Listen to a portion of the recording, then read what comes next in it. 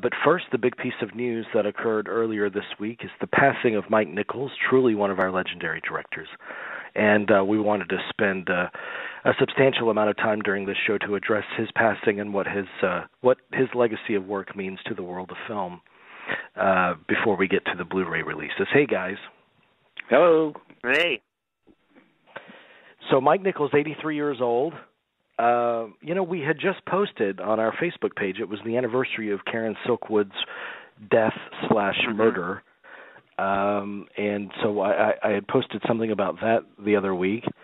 And then I'd been reading stuff about actors talking about working with Mike Nichols, and then he passes. I mean, he was always present in the movie scene as one of our great versatile filmmakers, and also his contribution to the stage, of course. But when you guys think Mike Nichols, what are the first movies or images that come to you? Well, I mean, I think obviously The Graduate and Who's Afraid of Virginia Woolf. Those are obviously the two.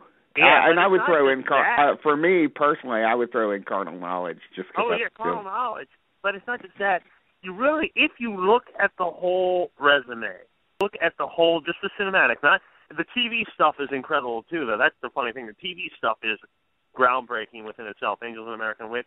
But if you look at the whole filmography, even the lesser stuff, and I think the lesser stuff is there's really Primary Colors and What Planet Are You From? Are still Primary Colors is not a lesser movie. That's a great movie. I would throw in lesser, like, to be something like Wolf or something. But I would put in Wolf maybe, but I think Wolf has gotten better. But Primary Colors just doesn't work as well as it should. But I still think it's a lesser movie. And I also think that the only one that's truly lesser is What Planet Are You From? I mean, that's the only one I can really come out and say that it's funny, but it's not, you watch it, you're like, yeah, haha. But that... I watched it this year because our friend Jason Miller really likes it, and I was not as put off by that movie as I guess everybody else was. I thought it had some interesting things in it. I think the key to that movie is Linda Ferrantino. You take her out, but you don't have a movie. The big problem with that, with What Planet is, it's just not as funny as you wish it was. That's the problem. That's true. But it's, you bring up Wolf and everything. It's the stuff with Jack Nicholson that's really his contributions with Jack Nicholson are Heartburn, I think, is a superb movie. I also think that Carnal Knowledge is the first movie I ever saw with Jack Nicholson. So, I mean, that's a very powerful movie. This is my question about Mike Nichols in terms of Carnal Knowledge, because this is fascinating to me. How do you think, because I love Carnal Knowledge and I also love Closer. And here he is examining kind of sexual politics, but a generation apart. And do you think that makes for a great double feature, and what do you think he reveals differently between those two generations? That's a good question, and I saw that when you posted that. I would have to, they're in some ways they're the same movie. I mean, you could say that Clive Owen has the Jack Nicholson part, and Jude Law has the Art Garfunkel part. I mean, I think they're two alike. Like, that's. I wouldn't want to see a double feature of those two movies. It'd be interesting in sort of like a filmic or film study sort of way, but like as a viewer, you would be just comparing the two too much. And I don't think that Closer says anything deeper than Carnal Knowledge did, and I'm not. Well, I don't think it does either. But I didn't recognize anything different about it, really. Like if it does say the same thing, then that's actually saying something. If sexual politics has not changed in these 40 years, then that could be the point of what he. I want to bring up something though. He did, in 1988 he made Biloxi Blues, which is probably, I think, the best of Neil Simon adaptation there is, if you want to know the honest truth. And then he does Working Girl. And let's be, Working Girl, I think, actually contains one of Harrison Ford's best performances. I won't lie to you. I think he's wonderful in that movie. And it's certainly Melanie Griffith's one of her best performances.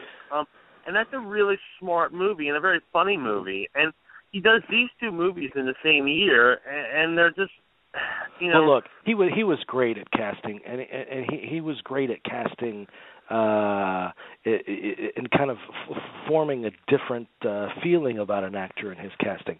And let's be frank. I mean, if you want to look at the actors that we all love from the 70s, the quote-unquote non-leading man that actually became the leading man at the time, the outside-the-box leading man, you have Mike Nichols to thank for that, because he's the one that cast Dustin Hoffman in the Robert Redford role in The Graduate. I mean, it was written for a Robert Redford type. That was how it was kind of imagined, and he had the balls to say, no, I want Dustin Hoffman. That changed a lot.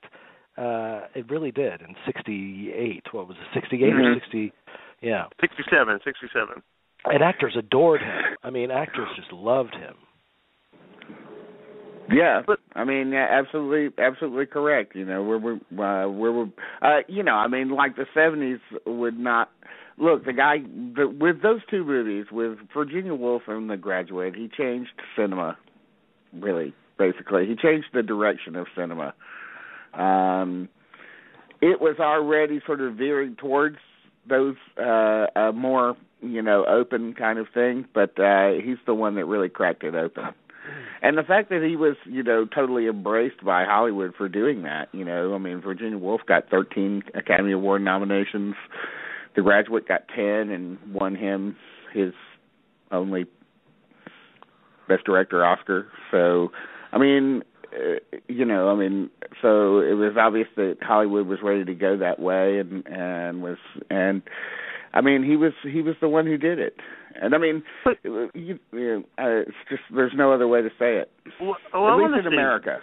Yeah, I want to say this though: his last movie that he directed, his last feature film, Charlie Wilson's War, was very good. It doesn't get the credit it deserves, but it's good.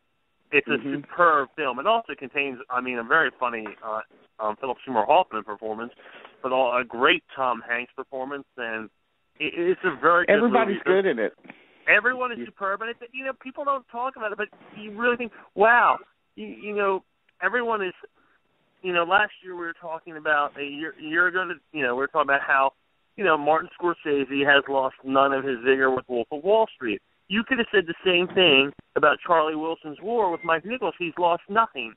There is nothing there that's that's not as sharp as it was in something as brilliant and underrated as Catch-22. And let's face it, Catch-22 is a very good adaptation of a very funny, if not difficult book. I remember. I love Catch-22 as well. I remember reading superb. about Catch-22 in the Biskind book, Easy Riders, Raging Bulls, and Mike Nichols actually. I mean, they had a lot of hopes on Catch-22, and their thunder was kind of swiped by MASH, and Nichols actually watched MASH in the theater, and he knew. He was like, we thought we were doing something groundbreaking, but then look at this, look at MASH, and oh my God. And apparently Altman, good-naturedly, because I think everyone liked Mike Nichols. I think the only person that doesn't like Mike Nichols is Bill Clinton.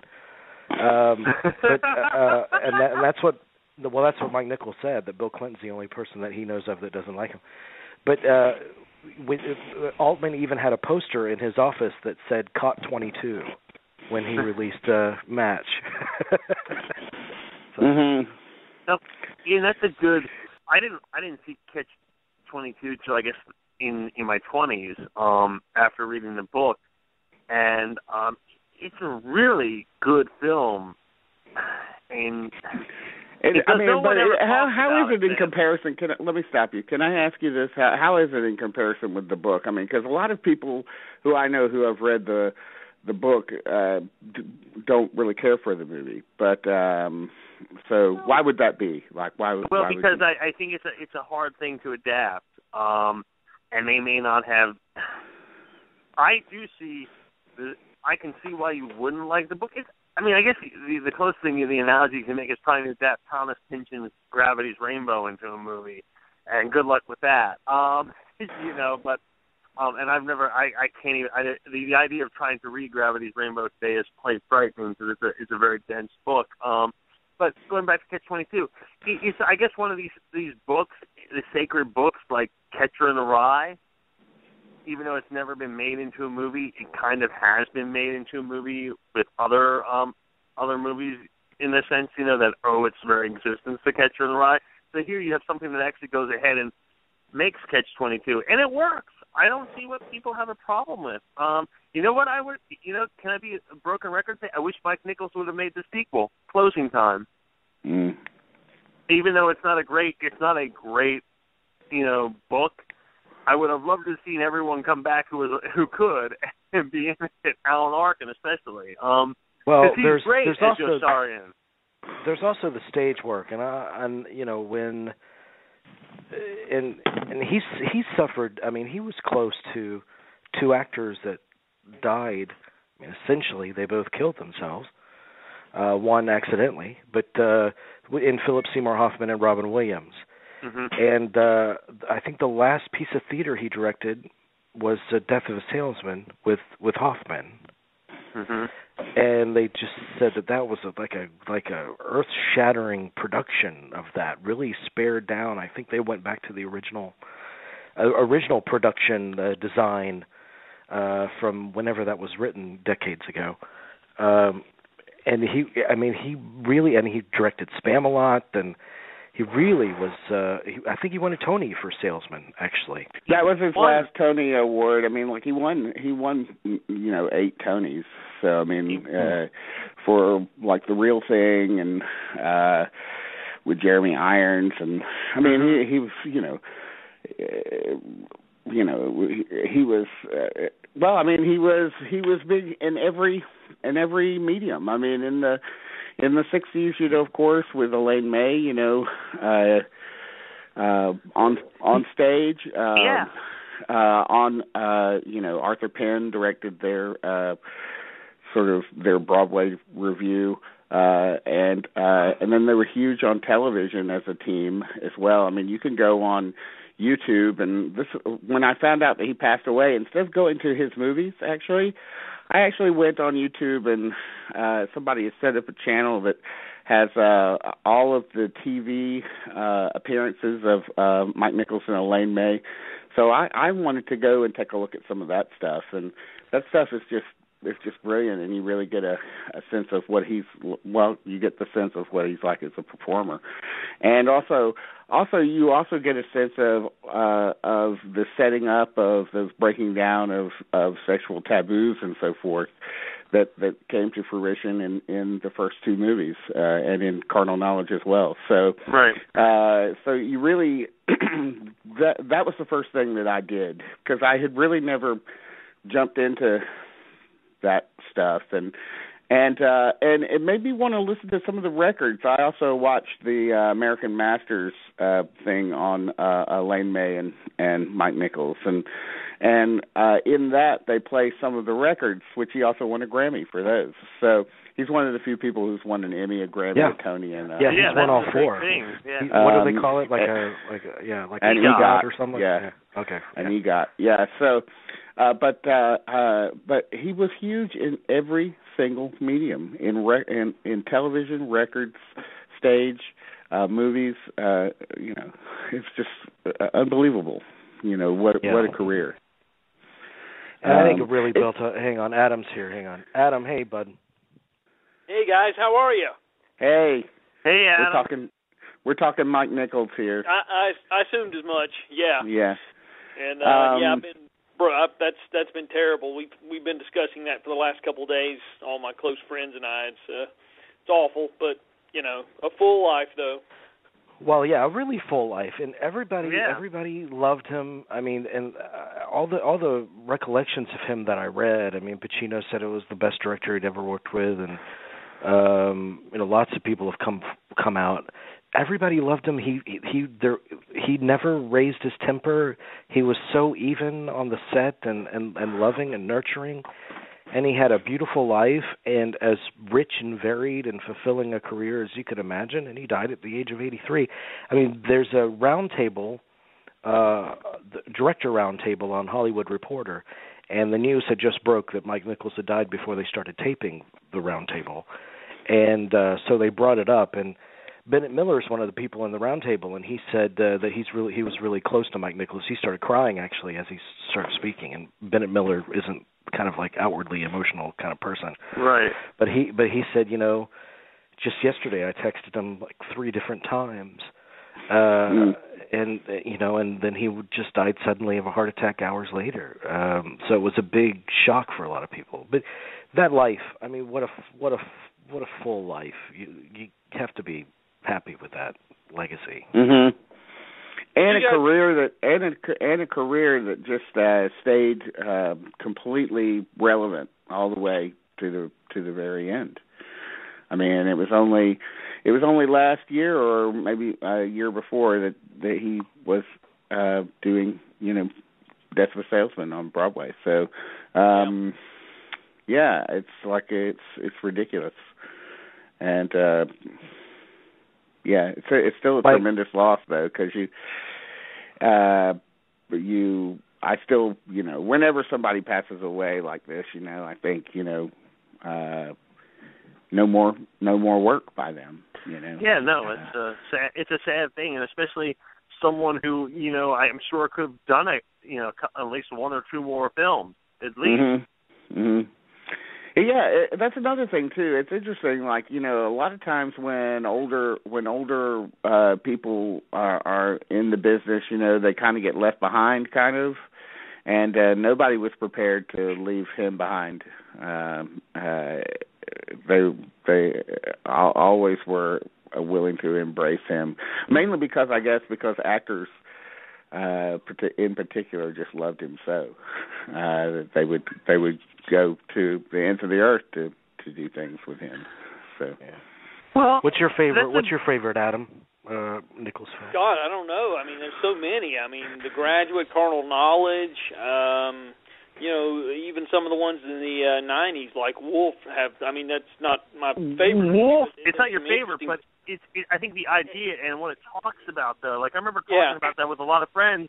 You know, while the execution may not be, you know, perfect, it's that at least what it wants to tackle is very interesting. The art direction is amazing in Wolf. The set decoration is just that office with the caged elevators, and I just love that. Well, you know, that's the Bradbury Building in L.A. Mm-hmm. You know, so that's been used in tons of movies. So, but it's a great location. I'm glad they used it in that one. Because it says something about that character and about, you know, the Wolf alter ego, and you know, it's thematically right to do it in that building. Yeah, even his failures were interesting failures, I think. All of them. I mean, there wasn't anything that he didn't make films that you could say, you know, well, gosh, that's, you know, there's nothing in there that makes it worth seeing. There was always something, to me anyway, that made you were curious. You were always curious what he would do. But I want to say this, though. We're talking, because there's this whole thing that, you know, being a film director, for the most part, is one of these jobs you can do up till the day you die. If you can get behind the camera, if you have, you know, a certain level, I guess, of credibility and respect, you can basically do this well into your 80s or 90s as long as your health. And he was one of these guys that would have gone till the very end. I mean, if he could have, he would have, you know, if he didn't, you know, it's very sudden. This is a cardiac arrest in the middle of the night. Well, of course, he was working on another film. So if you have the talent, because what I'm trying to say here is if you have the talent and you have the, not even the energy, but if you have the talent and the stamina, you can do this till the day you die. This is where I violently disagree with Tarantino. I don't want to be like the Hitchcock of family plot. Dude, you should be so lucky that you get that old and be able to make family plot, first of all. I totally agree. Yeah, we've talked about this on the show. You know, the vast majority of directors don't have the stamina to work, at least to do the same level of work that made them great. Even I'm talking about the great directors now. The same level of stamina to. But it's not even stamina. It's just, it's one of these jobs that I do think if you, first of all, I guess in today's day and age, if you can get the first of all, the money, the backing, and the distribution, but you can't do it. I just think Nichols was one of these guys who could, like you said, he's working on another film, but he could have gone on for, I think there are at least 2 more films there. There are several directors like that. And then there are some of the other directors who we've interviewed who just piss and moan that they won't do certain films. And I think if you're allowed to get behind the camera, I don't care what it is, just try to make it the best you can. But Mike Nichols was ideally, you would think that the older you get, the more interesting things you have to say. I mean, because our artists kind of feed on their life experience, and the more life experience you have under your belt, the more you have to share. But he was extremely versatile. I mean, he could do The Birdcage, and then he could do Closer. I mean, come on. Wit. With Emma Thompson. Yeah, that's a great movie. I was going to say that's a great one. Yeah. I mean, amongst his, I don't know if this is just a movie that I don't hear people talking about, even though he got an Oscar nomination for it for Best Director. But Silkwood, to me, is like right after those first 3 that I mentioned. Virginia Woolf will always be my favorite of his movies. Graduate, absolutely number 2. Carnal Knowledge, absolutely number 3. But then I go to number 4, and then it has to be Silkwood, and I just think, and then for me, number 5 would be Primary Colors. That's how great I think Primary Colors is. But Silkwood to me is just devastating, and it's also a movie that feels. It's a movie that takes place in a completely different place than any of his other movies do. It's really the only movie that he ever did that takes place in the South. So I think that's an interesting. Well, I guess Biloxi Blues too, but a lot of the characters weren't Blues, Southerners. I would rank higher. Yeah, well, they weren't. It wasn't a movie. It takes place in the South, but it's not a movie about the South. Let's put it that way.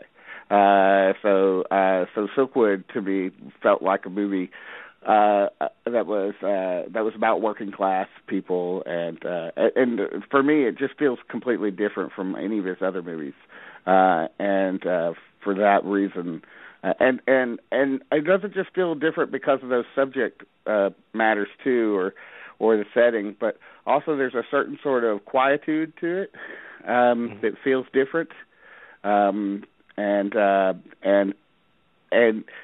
there's also like a certain sort of like a dire sort of seriousness that he very rarely touched on. I think he did in the other movies that I mentioned that are some of my favorites. But there's something about that film, and about that woman's story and everything that just really resonates with me, and I think it should be in the conversation as one of his greatest movies. I guess is what I'm saying. I think so too. I mean, that was I love Postcards from the Edge too. But I think about Silkwood often. I mean, actually, that was the first movie we mentioned tonight in relation to Mike Nichols. So it's a very powerful movie. I'll always remember Pauline Kael's negative review of it because I just thought she was so off base in that review. Did Altman give Cher her first? Yeah, Altman gave Cher her first break, and then she followed that up with Silkwood. That's right. Okay. Yeah. Just a year later. Yeah. Silkwood was a big deal. I mean, Silkwood is a very important movie. I would say Silkwood, after the China Syndrome, really you talk about double features you don't want to do, but that's quite a double feature. That would make a great double bill, I think. I think that would make a great double bill. Silkwood and what else? And China Syndrome. Well, it does play. Yeah, it's like the corporate whistle. I mean, there's a whole subgenre of corporate whistleblowers. Whistleblowers. What is the heir to from that Silkwood? To the Insider to I mean, Aaron Brockovich would be the obvious heir to Silkwood. You couldn't have Aaron Brockovich without Silkwood, I don't think. You know what's interesting about Mike Nichols, though? I'm looking at his career, 22 movies, including one short, one documentary, and 2 TV movies. And I'm sitting here looking at his career, and as great as he was and everything, and as great as Catch-22 and Carnal Knowledge is, 1970, 1971, he really wasn't there in the 70s, contributing a whole lot to the 70s. That golden era that we all outside of Cardinal Knowledge and The Graduate, it was because that's when he really started suffering major setbacks, and he and one after another just wouldn't fly for him, like The Day of the Dolphin and The Fortune and Catch-22 didn't succeed, and he had and Gilda Live. But I want to say, but it really set him back.